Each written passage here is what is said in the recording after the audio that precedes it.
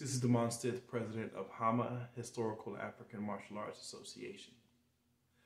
As we embrace the dawn of a new year, I am filled with joy and pride reflecting on HAMAA's journey throughout 2023.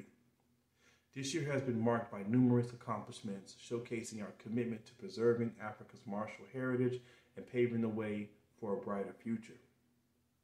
In 2023, HAMAA actively participated in workshops, conferences, and events, raising awareness about African martial arts and the broader martial arts community. Notable events include Combat Con, Sword Squash, SoCal Sword Fight, Buckler Fest 2023, Winter Wonderland, the Texas Intensive, the Lone Star Smash, and engagements in the community outreach such as Children in Nature and First Friday at the St. Louis Science Center. Our dedicated members, including Henry Hill, Jordan Shearer, and Carolyn Collins, represented HAMAA in tournaments across the country, highlighting the skill and dedication of our members. The organization welcomed new members, injecting fresh perspective and energy into our team.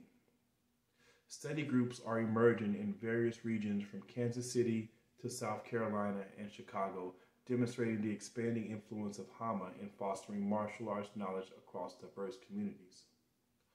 In addition to participating in various events, HAMAA has successfully organized several gatherings in order to strengthen our regional communities, including the Day of the Saber, Rooted in Resistance, as well as hosting the first ever Street Forge Armory Mixed Weapons Tournament. I am also excited to announce the initiation of HAMAA's first ever youth program, HAMAA, led by Sam Godwin, which underscores our commitment to passing down knowledge to the next generation. In 2023, HAMAA ventured into media and scholarship with Adam Mansa-Myri featured in Immersion Lab's exclusive workshop titled Holy Cross, Holy Blade, and Vice President Osa Nkante leading a short film project titled Retain the Throne. Not to mention our collaboration with Blizzard Entertainment on the upcoming game, hinting at our cultural influence expanding into the gaming landscape.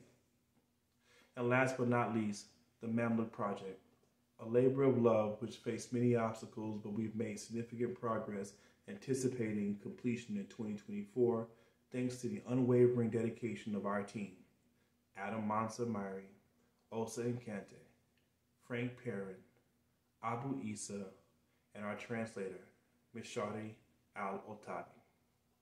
I express gratitude to every HAMAA member and the supportive community. As we march into 2024, let's uphold the same vigor, passion, and dedication. Together, we will continue crafting the story of HAMAA, honoring Africa's people, culture, history, and warrior traditions. May the upcoming year bring unity, growth, and positive impact. Happy New Year and happy anniversary to HAMAA. Peace.